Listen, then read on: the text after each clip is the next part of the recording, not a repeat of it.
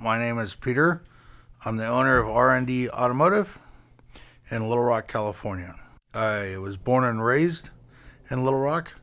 My grandfather on my mother's side came here and started a chicken farm, and then he was part of the building and safety of the Antelope Valley, and he passed away before I was born. My grandparents on my dad's side, my grandma worked for Little Rock Creek Irrigation, and my grandfather was a well driller.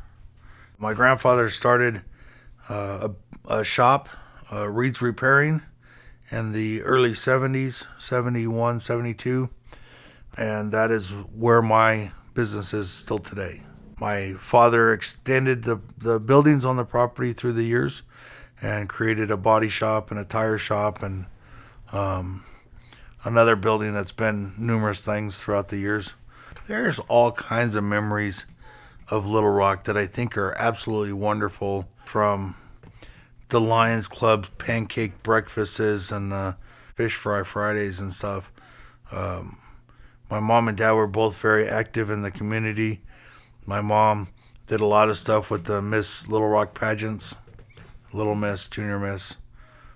Helped set up some of the boundaries from Little Rock to Pearblossom to Sun Village, Lake LA, so on and so forth.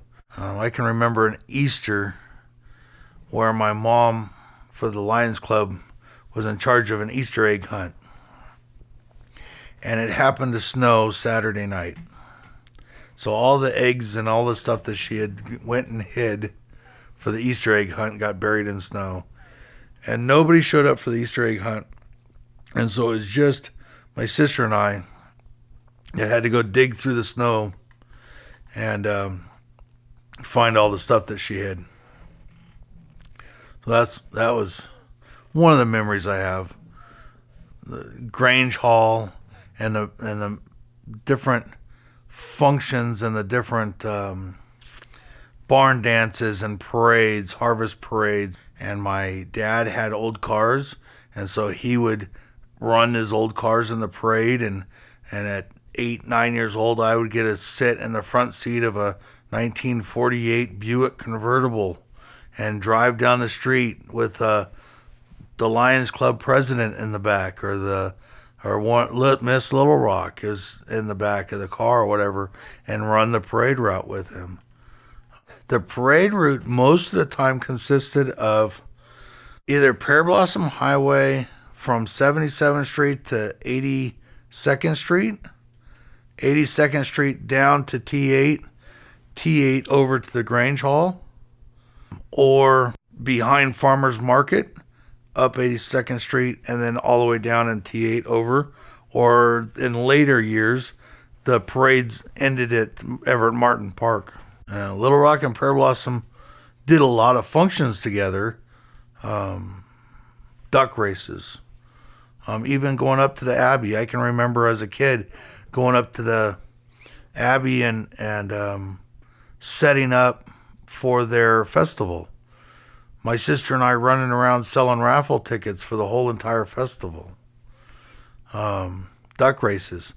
I was one of the kids that got stuck in the horse trailer with the ducks, and you could come rent the duck, and you'd pick out your duck out of the 50 ducks that were in the trailer, and I'd have to catch that duck, and so you could get your duck that you chose to rent. Even in later years, when I was 15, 16, 17 years old, there would be events, duck race events or such, and my parents had snow cone, cotton candy, hot dog machines, and so my sister and I would go to the event, whatever event it was, and we would sell snow cones and cotton candy as a vendor.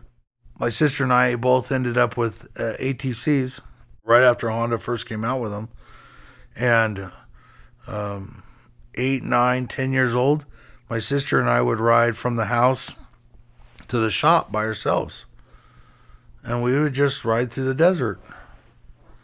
And it wasn't, we respected people, and we respected people's property. I would say for the most part, because everybody knew each other, and if we didn't, we'd hear about it. And it wasn't an issue then.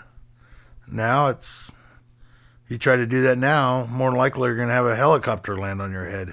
I own a 65 Nova, and so it's a street car, so I used to go almost every Friday night. We were out there, LACR, playing with our cars and running the drag strip and that kind of stuff. Actually, back then, it was a nice drag strip.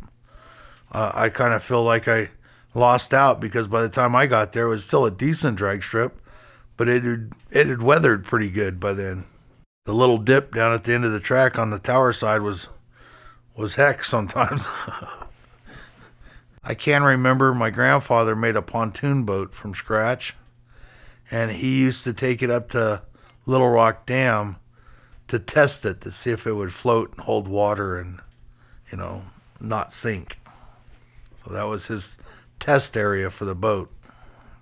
To me, Little Rock is a small town. It's a farming community.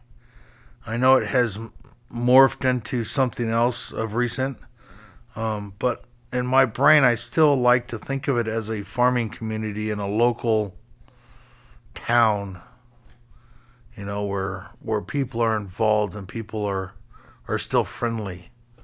In fact, I open my shop up, and I love it when some of the locals come in and they see each other and their neighbors, and they haven't seen each other in months, and they'll stand there and BS and whatever for hour or half an hour or whatever, and it's just like, go for it, guys. It's great. I love it.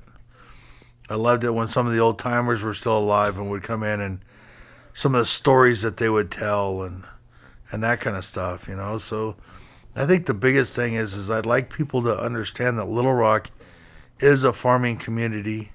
I know that they've unfortunately taken out most of the trees and have quit farming a lot of this area, which I think is sad because I think that this area still has the potential to be a productive farm community, both in the profitability of it as well as the environment, the soils, the people here to work the farms, everything else. I think it's all still pliable. It's just not as profitable as someplace else. It's not like it used to be when Citaglias were here and, they had 20 or 30 orchards of their own, let alone Tannerellis and the other farmers out here. So, seeing it as a kid, there again, Kenny Zinc and the zinc orchards. I worked for Kenny, and I was the kid that went out on the trailer with the tractor. Kenny would drive the tractor, and I'd go out there and I'd pick up all the lugs or buckets or peaches or whatever that you picked, or apricots or plums or whatever, and I'd put it on the trailer, and then when we got back to the scale, then I would take it all off the trailer and scale it all so that, he'd know how much to charge you for X amount of pounds of fruit or whatever. But my sister worked on the orchard next door. But I think most people misunderstand the fact that this is a farming community. And I think that, especially in recent, the riffraff and the other narratives that have moved in are underestimating the fact that this is a farming town and it is a small town. I think I would go back to dirt sidewalks and get rid of the gutter system that they've imposed on us. I don't mind progress, but I think that takes a lot away from the aesthetics of our little farming town. If we could go back and I could bring back a lot of the people that have since passed and so on and so forth, then I would say I don't want anything to change. But being the fact that has already happened and has changed, there again, unfortunately, the agriculture, the farming, I like Tannerelli, I like the Boneses, the fact that they're still here, the Tannerellis are still here, some of the Youngs are still here, but it just, I would like to see this back to a farming town. Great handshake and a conversation with somebody to a fist fight behind the barn, you know, so there's not much in the middle that's going to surprise you, you know. As far as I'm concerned, Little Rock has the best of everything in the world.